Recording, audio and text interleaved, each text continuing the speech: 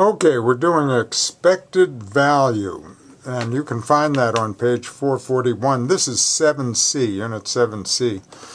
And assuming you have a series of values and their corresponding probabilities, the expected value is the probability sub 1 times value sub 1 plus probability sub 2 times value sub 2, and so on.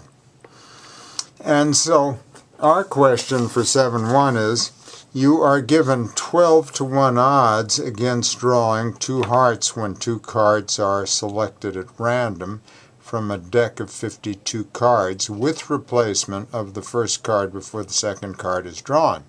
This means that you win $12 if you succeed and you lose $1 if you fail. Find the expected value of the game. So there's your probability of drawing a heart in a deck of 52 cards is 1/4, but we're going to draw 2 hearts and we're going to replace the card every time we draw. So the product of 1/4 and 1/4 is 1/16. So the probability of not drawing a hearts is 1 minus 1/16, which is 15/16. So these are our probabilities, and the values. You're going to give up $12, or you're going to win $12 if you draw 2 hearts. You're going to lose $1 if you don't. So the expected value is 1/16 of $12 minus 15/16 of $1. Well, we've got a common denominator, so 12 minus 15 is -3, and in decimal form, that is, you're going to lose 19 cents. That's the expected value, and that's C.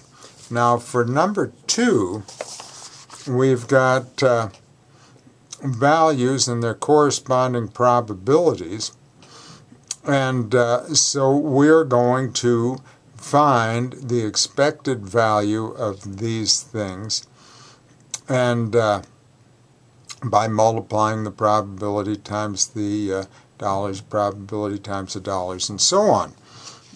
And when we do that, we come up with an expected win of $0.5638. But we are going to minus $1 because we're going to give up $1, and we're going to multiply this whole thing times 365 because we're doing this every day of the year for 365 days. And so when we compute this, by the way, $0.5638 minus 1 is minus $0.4362, times 365 is a negative $160, so our choice is C. And again, you can see that on page 441. And now for 3.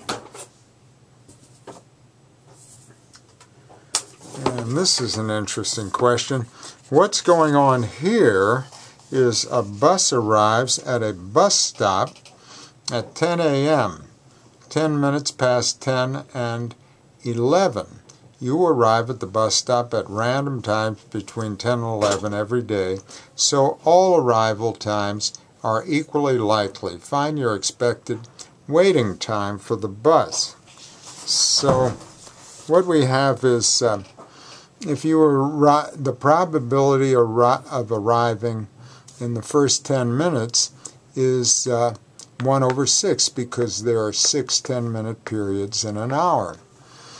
The other probability of arriving sometime after the first 10 minutes is 5/6 because you've got 5 remaining 10-minute periods in an hour. Now, the average waiting time is going to be 5 minutes for the first 10 minutes, 25 minutes, in other words, 50 divided by 2 for the second, if you arrive after the first 10 minutes. So the expected value is 1/6 times 5 plus 5/6 times 25. And the sum of those is 130 over 6, which when you divide equals approximately 21.7 minutes. So that's your average waiting time. Now for 4, when tossing a fair coin, which of the following events is more likely? And for this, you have to see the law of large numbers on page 434. And the more times you toss the coin, the closer the actual probability will come to the theoretical probability. So when tossing a fair coin, which of the following events is more unlikely? And it turns out it's C, because getting 60% tails on 1,000 tosses is very unlikely. You'll get closer to 50% because the theoretical probability is 50%. So C. And you'll see that law of large numbers on page 439. Now let's go to part 2.